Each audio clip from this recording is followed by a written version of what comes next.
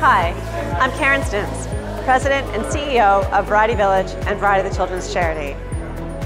As our year wraps up, I just wanted to take this opportunity to say thank you.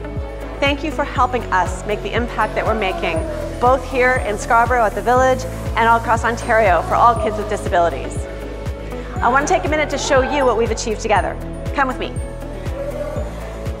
I'd like to introduce you to our best volunteers that we've had at Variety Village, George and John. Not only are these guys regulars at the Village, they support us in all of our campaigns to make sure that we help kids with disabilities get the most that they can get, not just over the holidays, but all year round.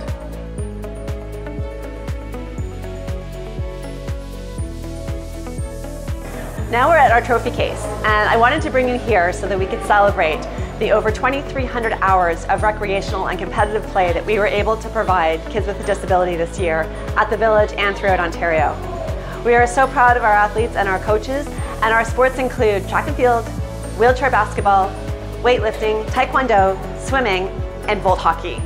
Volt hockey is a new emerging sport that we're really proud of, and I'm holding the cup because our team went to Sweden and scored 3rd place in a high division, and we're so proud of them.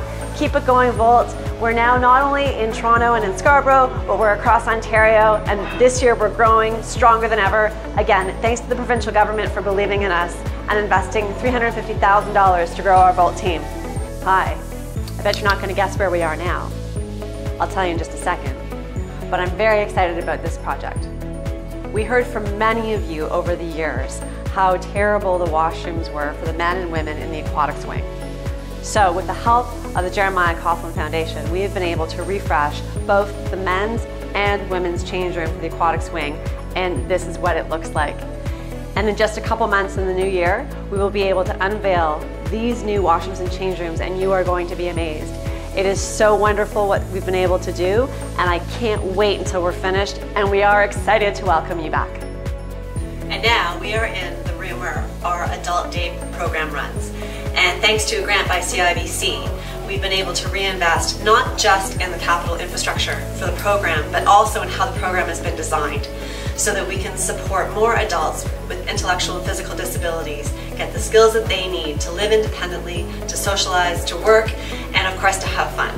We are so grateful to all of those that are in the program, to CIBC, and to our team here at Variety Village for making this program come together in such an impactful way and making such a difference for those in the community. And now we're in the lounge. The lounge was actually part of the original building when Variety Village was constructed over 70 years ago as a boys' school for kids with disabilities. But you can imagine over 70 years the room got tired. So thank you to the federal government, we were able to reinvest in this room and make it, again, another welcoming space for our programming, and also to support people who use the Village for their birthday parties and special events and activities that support the community as a whole. We are so grateful to the federal government and to all of you who have taken advantage of this space and helped make Variety Village what it is today, a place for inclusive programming and recreational opportunities for kids with disabilities, young adults with disabilities, and people of all abilities throughout the community. Thank you. And now, meet Bruce. Bruce the Accessible Goose. Bruce was an installation at the X this summer by Access Now. And after the CNE wrapped up, they needed a home for Bruce and thought of Variety Village. So Access Now called us and said, could you find a home for Bruce? And we said yes. Bruce is an example of accessibility, and that's what we're all about. So Bruce was able to find a natural home here in our garden. So we're looking forward to next spring when Bruce can oversee our community.